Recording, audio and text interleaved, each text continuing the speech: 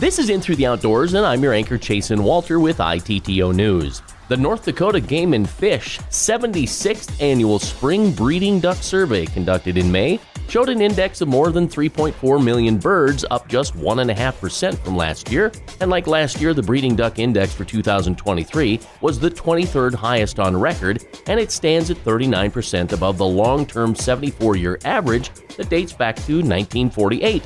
The green-winged teal, widgeon, pintail, shovelers, and canvasbacks all saw increases, but scaup, mallards, and blue-winged teal were down.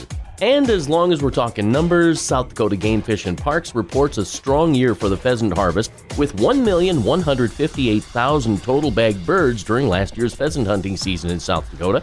Next year's goal, 1.5 million.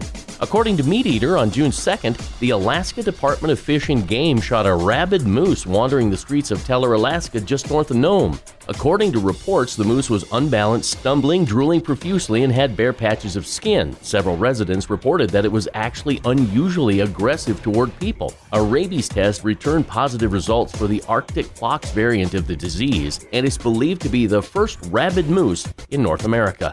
On the calendar, ICAST 2023 in Orlando, Florida, July 11th through the 14th. That's an ITTO News Update. Enjoy your weekend. I'm Chasen Walter, and that's In Through the Outdoors. You'll find more at chasenwalter.com, Facebook, and YouTube. Thanks for listening. The batteries are dead on your golf cart, and you've got to carry your own clubs. You've been hitting double bogeys all day, but you finally parred a hole. Wrap it up and head for the clubhouse. There's a stall with your name on it. Tear, unfold, and wipe, dude. Dude Wipes, made minty for men because Eagle is code at the country club for number 2.